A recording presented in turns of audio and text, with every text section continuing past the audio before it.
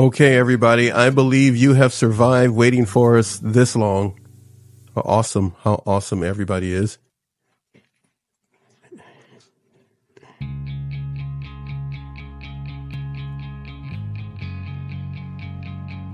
I just have to say that we have been working out some kinks here, and we are a hop, skip, and away from being with you, Tanya, today.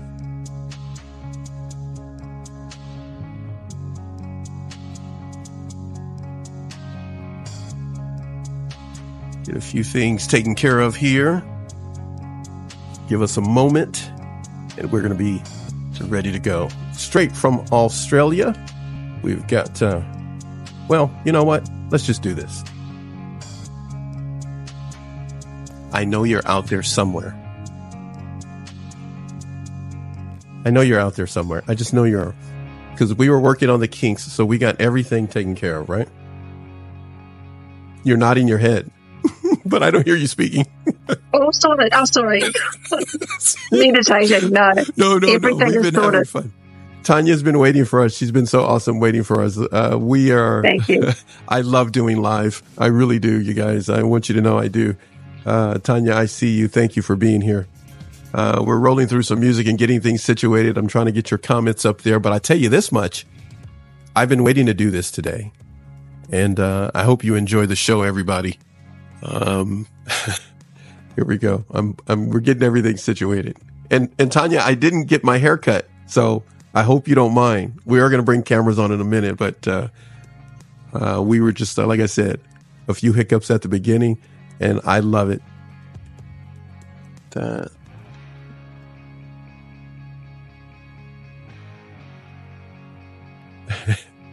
Okay, you guys are awesome. You guys are too awesome. Okay, all right. We got everything in line here. We're good. All right, we're good. Love it. How you doing, my friend? Hello. You're here. Finally. We did it, huh? We go like, finally we did it. Hey, you know what? Water separates us, land separates us, but we made this happen today. Let me go ahead and shut this off. So I'm just going to go straight and shut it off. Yes, we did. I did say to you, I'm not very technical, so if there's some issues, I apologize. We had this happen just right before we were going to go on, everyone. And as a team, because anybody that comes on the show, as I tell my children, as a family, we are a team. And so we work it out together, and we worked it out together. And here we are. We worked it out. And so I just laugh when these things pop up and happen. And I'm going to, you're getting some love here from Tanya, and I want to go back here. I'm going to go back here for a second because I'm trying to make sure I don't miss anybody's comments that were here. Did I say handpick waving? I like that. Is that a smile too? Yeah, that's a smile in there. I'm trying to make sure I get everything. And everybody's comments up, and then we're going to go ahead and, what does that say? Okay. What does that say, Tanya? I should be on this other screen over here, and I can see everything. Let me get this out of the way. Here we go. Now I can see better. Ooh, I can see it now. Okay. I got too many screens in here. All right. We weren't planning to start the show this way, but we started it, and we're ready to go. And you got to do me a favor. Yeah, I saw this coming, and here it is. I see it already popping up on the screen. You have a very beautiful name. So Thank you. I'm going to put this up on the screen because it's like they know my show notes where I'm going with this. Here it is. So, how did you get your beautiful name, and how is it pronounced? It's Shirley. It's actually an Aboriginal name, and my father named me because I'm a twin. So my mother said, I'll name one, you can name the other. So he's Australian. He was Australian. He's passed away now, and he named me Shirley. And it's after a book. Okay. And a movie. Yeah. You beat me to it. I was going to say a book. Yeah. So have you ever seen the famous book that you were named after? I've got the book. I've actually got the book. I haven't read the book. Oh, okay. All right. And I have seen the movie, but a long, long time ago. So, yeah. Okay. All right. Yeah, it's about a father and daughter. Yeah. Yeah. Going for, in Australia, Aboriginals go walkabout, which means they can just go and travel and do things and probably gather themselves and hunt and gather spiritually as well.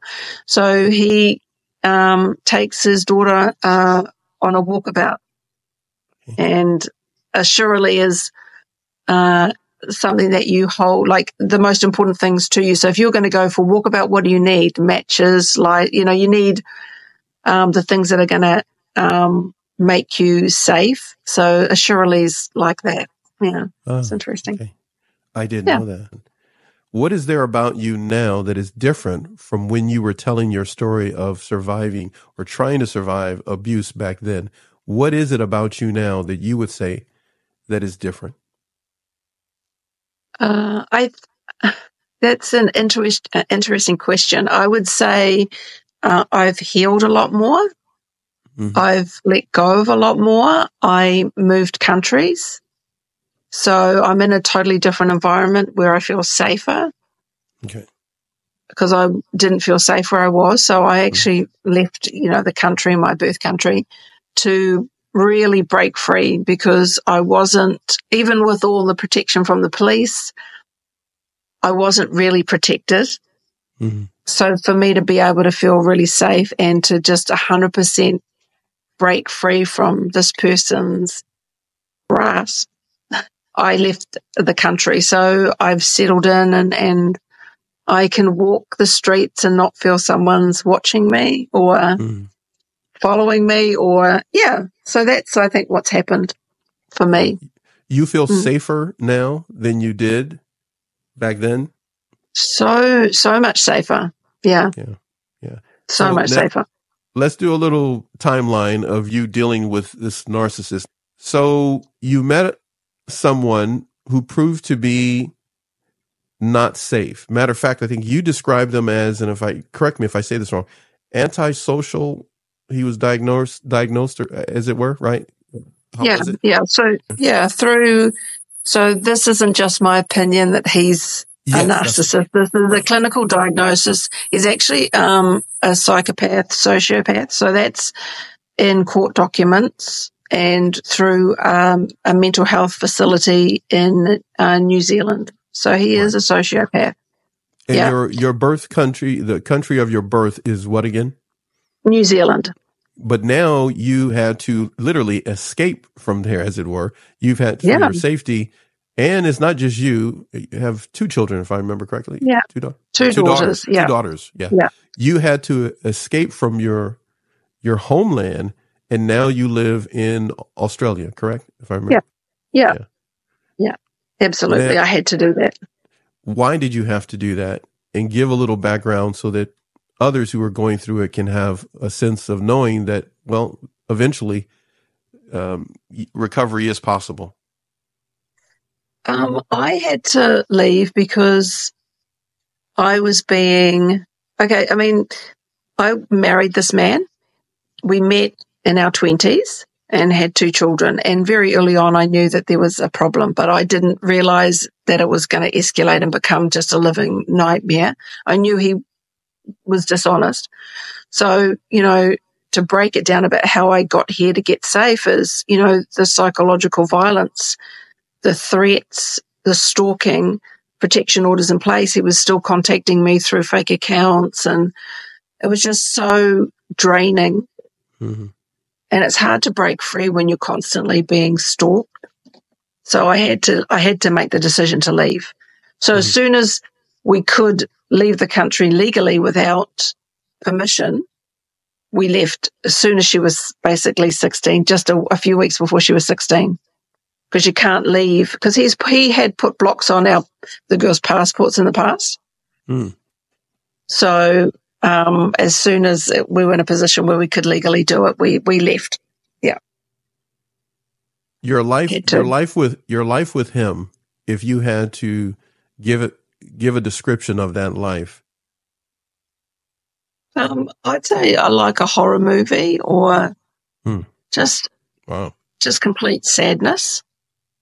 Complete sadness and chaos. Yeah.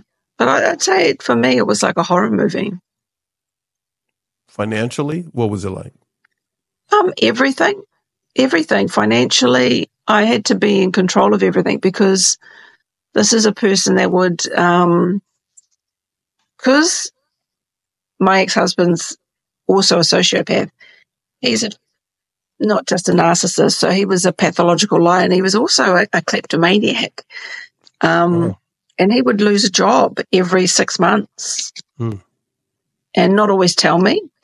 So 1 minute would be paid weekly, then he'd get a new job, then it's monthly, then it's fortnightly, and then it was just chaotic financially. All over the place. All over the place. All over the place. You never knew what was going on. And he'd often lose a job and not tell me, and then he'd go to work in the mornings and come home and he'd be looking for work, and I'd be like, how was work? Oh, yeah, good today. But he didn't have a job. Even stole money from his mother, a check, and banked it and cashed it, put it into our account to make it look like wages were going in, so I didn't get. So he would do that. So he did that a number of times. He stole from his mother to put money into our account to make it look like just he was working when he wasn't. Because I had to go through the family court with him, and criminal court and civil court. So in the family court, one of the top New Zealand psychologists did a report on the family. We were never allowed to keep the report because it has personal information about both of us in it, but we were allowed to read it. So it is locked at a court. You can't take it home with you. But in it, the psychologist does mention that the mother is just in complete denial about her son's behavior, and she would cover up for him, and she didn't tell me till later on he did that. Just let him, just enabled his delusions. I don't think they really knew, because they were young. Like, I actually left him when Lauren, I think, was 10, but that doesn't mean it ends. So it didn't end there. So they were young. They didn't really know what was going on. They didn't know that their dad was losing jobs. I just kept everything together. They didn't know he was a pathological liar. They didn't know he was stealing from where he was working. They didn't know any of that, because when you're 10 and 7, you don't know what's going on. I just tried to keep things stable and smile and pretend that everything was okay. And they didn't actually know till after I left him. He moved in with his mother, and they would go and visit on the weekends. And then I'd say Lauren sort of got to around about 13, and then she started to see things, and then she started to question things because she didn't realize when she was younger. So she started to see what was really going on, and then she started to confront him. But it wasn't until she was older, heading towards a teenager, that she did that. The only thing challenging for me was leaving my daughter. Everything else was relief. Wow. Was relief. Only leaving my daughter behind was hard. But everything else, I mean, my mum, of course, but my mum's older and she's sick and she doesn't know that I've gone. But it was joy leaving, except for leaving my daughter. Yeah, I was excited. I knew it was the right thing to do. I knew it would change my life, and it has. But it was, of course, the only thing that was one hesitation was my daughter.